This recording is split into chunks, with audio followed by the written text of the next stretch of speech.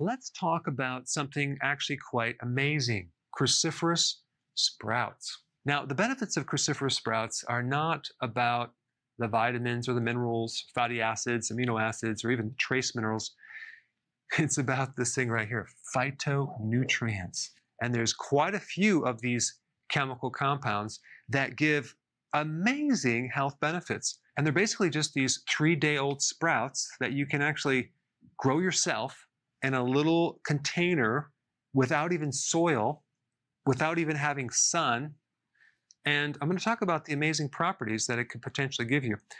There's some human studies that show that these sprouts can decrease H. pylori and gastritis. There's animal studies that majorly demonstrate effectiveness in dealing with cancer.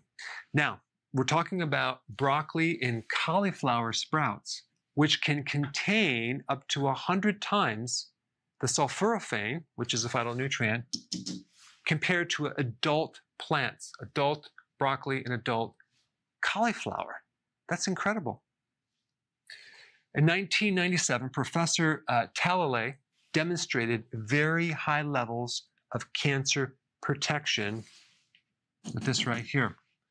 In fact, he worked with Johns Hopkins, and I do remember in the late 90s, you would see these broccoli sprouts in the grocery store. And what they initially did, or I think try to do, is get the patents on the broccoli sprouts.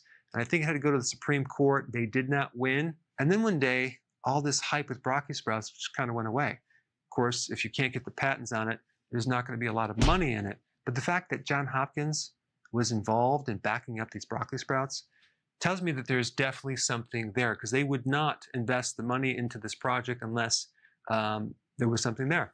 Certain cruciferous sprouts are highly effective in decreasing the incidence of tumor cells in breast tissue. Also, these sprouts can induce carcinogen detoxifying enzymes, okay? So they're talking about carcinogens.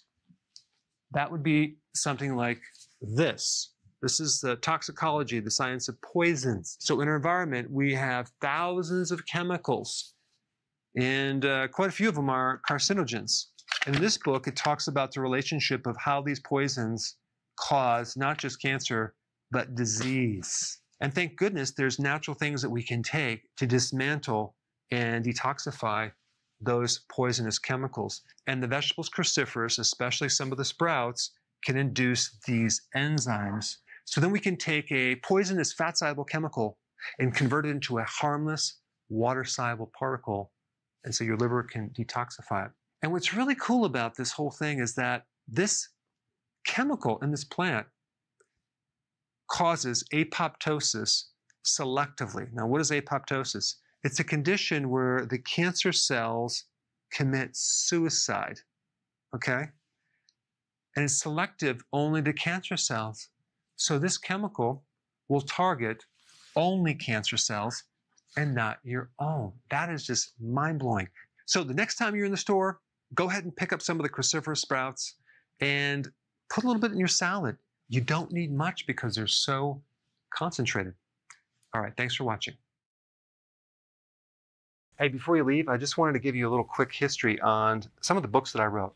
This was one of the first books. It's called Dr. Berg Body Shapes. It was my attempt at writing about body types. What was very interesting about this book is I actually did all the images myself. Don't ask me why. They look actually not quite as professional as some of the images that I have in the new book. But anyway, this is my first attempt right here called Dr. Berg's Body Shape Diets. And then I wrote a book more extensive called The 7 Principles of Fat Burning. I don't even have a copy anymore, actually, because it's outdated. The next book, I put about 1,000 hours into this one right here called The New Body Type Guide. Major updates on the body types. I put a lot of energy into this. It has professional images, graphics, all sorts of things. Now, the problem with this book is it doesn't really describe what this is really about. Body types are only a small portion of what's in this book. And that's why I changed the name to the Healthy Keto Plan, okay? If you happen to have this book, you don't really need this book because there's some only very, very minor updates. But if you don't have this, you need to get this one right here. This book goes into every single detail that you would ever want to know about.